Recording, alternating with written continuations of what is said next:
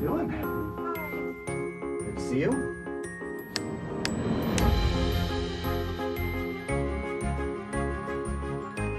Ken Burns came bursting into my room and posed the question if we would be willing to do this film about the Mayo Clinic.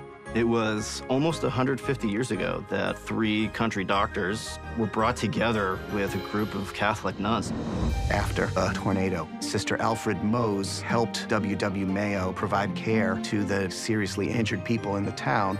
Rising out of that was this partnership. It grew into one of the largest and most prestigious medical institutions on the planet. The statement that the Mayos live and breathe by is the needs of the patient come first. We felt so much empathy and compassion at Mayo Clinic. They were not afraid to look at your suffering and to empathize. We filmed over 120 days at the various campuses. Filming the operations was such an eye-opening experience. We had to scrub in. The nurses would say in the surgical rooms, if it's blue, don't touch it. I had never filmed surgery before. I equate it with a ballet. It was pretty amazing, pretty fascinating. What a privilege it was to see such skilled people open up a human being, stop a heart, repair it, and then have it come back and beat perfectly. I think this film has an opportunity to convey to people that health care is about care.